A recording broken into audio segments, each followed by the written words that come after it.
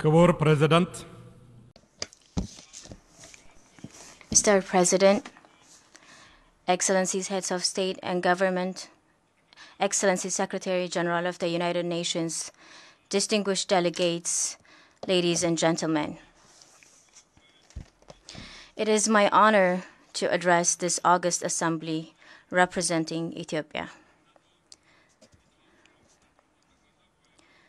I would like to extend my heartfelt congratulations to Your Excellency on your election as the President of the 78th session of the General Assembly. I assure you of my country's full support in the execution of your responsibilities. When the world is faced with a multitude of challenges, in such times, we must ask ourselves, do we have the necessary political will to choose the global partnership over geopolitical competition? Are we prepared to work together towards a promising age of shared prosperity? Are we also committed to working together to serve our planet and to meet the aspiration of over 8 billion people? The uncomfortable truth is that we are increasingly witnessing policy choices that escalate tensions, threatening the peace and stability of the world. Poverty and hunger are rising. The progress towards achieving the Sustainable Development Goals of track, pushing the objective of eliminating extreme poverty by 2030 even further behind. The global inflation and the rise in cost of living are undermining development gains, further worsening the challenges of the most vulnerable communities.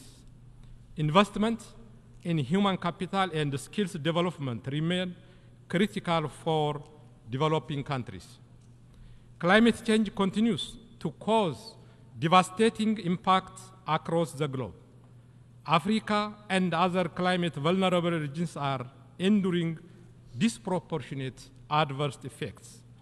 The target of mobilizing $100 billion by 2030 to support mitigation and adaptation efforts of developing countries has not been achieved. The upcoming COP28 climate change conference to be held in the United Arab Emirates should thus be seized as an opportune moment to take bold actions. The threat of nuclear weapons is another source of grave concern for humanity. The international community needs to prioritize dialogue to de-escalate tensions and prevent the threat of nuclear weapons. We should also ensure that new technologies such as artificial intelligence are used responsibly in a manner that benefits humanity. The global community can address these challenges through meaningful cooperation. The letter and spirit of the United Nations Charter demands that we come together to tackle this challenge with the highest sense of urgency and partnership. Ethiopia calls on all member states to recommit the Charter of the United Nations. Maintaining the status quo will not advance our shared interest of ensuring peace and prosperity. We should collectively work for an inclusive multilateral system to renew our global solidarity. Mr. President, a new global collective security system that respects the sovereignty of member states and prevents conflict is vital. As a long-time champion and active participant in the UN mandated peacekeeping operations across the globe, Ethiopia underscores that reforming the UN Security Council is not a choice, but absolute necessity. We need a reformed and representative Security Council that is fit for purpose, allocating permanent seats for Africa, as contained in our continental common position is politically and morally justified. Ethiopia commends the effort of the UN Secretary General for the financing of the African Union peace support operations from assessed contributions. National ownership of security responsibilities is imperative. For peacekeeping operations to achieve their objectives, robust capacity building support should be provided to national law enforcement structures.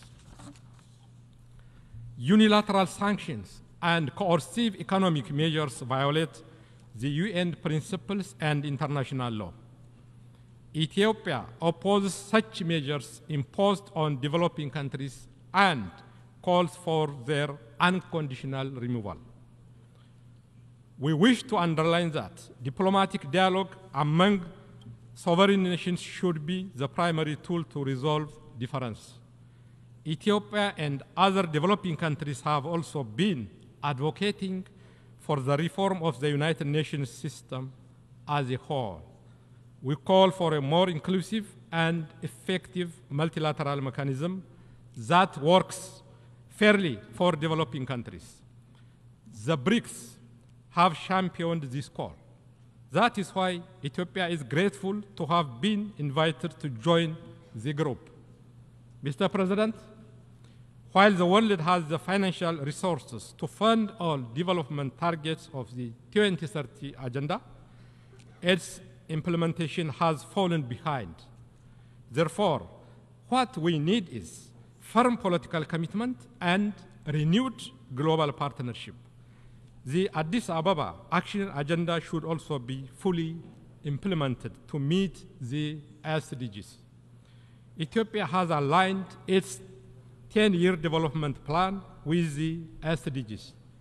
We are resolute in accelerating our inclusive political and economic reforms for a more peaceful and prosperous society. We are also committed to finding comprehensive solutions to the climate crisis. The Ethiopians-owned flagship program, the National Green Legacy Initiative, is a demonstration of this commitment. The objective of the program is to cultivate a green culture and ensure the country's development through rural and urban green initiatives. The program has been successful, and we are making every effort to share our experience. Mr. President, the Pretoria Peace Agreement ended a 2-year-long conflict in northern Ethiopia. This agreement is a practical embodiment of African solutions to African problems. The implementation of the agreement continues to make significant progress, despite some delays in the execution of the disarmament, demobilization, and reintegration process. There is a need to expedite this process and ensure its successful completion. The continued implementation of the agreement is a clear manifestation of the government's commitment to resolving political differences through dialogue and constitutional means. We are also actively undertaking rehabilitation and reconstruction programs in areas affected by conflict. I would like to reaffirm that government is committed to consolidate peace and stability throughout the country. We continue to pursue dialogue for sustainable and peaceful solutions. To ensure accountability, reconciliation, truth-telling, and healing, Ethiopia is finalizing its transitional justice policy. Nationwide consultations on policy options for transitional justice have been effectively conducted in all regions across the country. Through the National Dialogue Commission, Ethiopia has also embarked on inclusive dialogue to address past and present societal concerns. We are confident that this would contribute to realizing a prosperous future for all citizens. Mr. President, conflict-induced crises in the Horn of Africa require a regional approach with the support of the international community.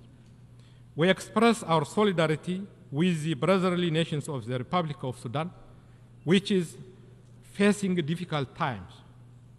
We are confident that Sudan will find a way to resolve the conflict peacefully and re-establish order. Ethiopia has been supporting the effort for peace with full respect for the sovereignty and territorial integrity of Sudan. It is important to make sure that all peace initiatives are coordinated. Ethiopia continues to honor its responsibility by promoting regional integration to advance peace, stability, economic cooperation, and people-to-people ties. We are working to materialize the development potential of our region. Ethiopia is determined to cooperate with its neighbors to expand trade, investment, and regional integration through infrastructure development, efficient logistics, and connectivity. Any bottleneck that would constrain shared prosperity of the region needs to be addressed in a concerted approach. Fostering closer partnership is critical to create access to seamless connectivity. Cultivating mutual trust and friendship is the right choice for regional cooperation and interdependence. Regional cooperation positively impacts the lives of people, especially when complemented by well-developed infrastructure projects. The Grand Ethiopian Renaissance Dam is one such project that meets the legitimate development aspirations of Ethiopians and the region at large. Ethiopia welcomes the resumption of the trilateral talks with Egypt and Sudan. We remain committed to a negotiated win-win outcome facilitated by the African Union. Mr. President, Africa is a continent of hope with immense potential for prosperity. The continent has already been implementing its transformative and ambitious Agenda 2063. However, unleashing Africa's potential requires mobilizing domestic and external financial resources.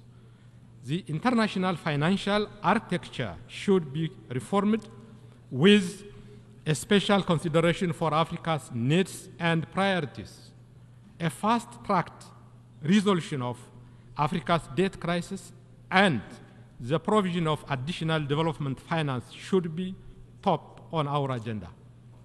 Ethiopia advocates for an inclusive international order that recognizes the contribution of all countries.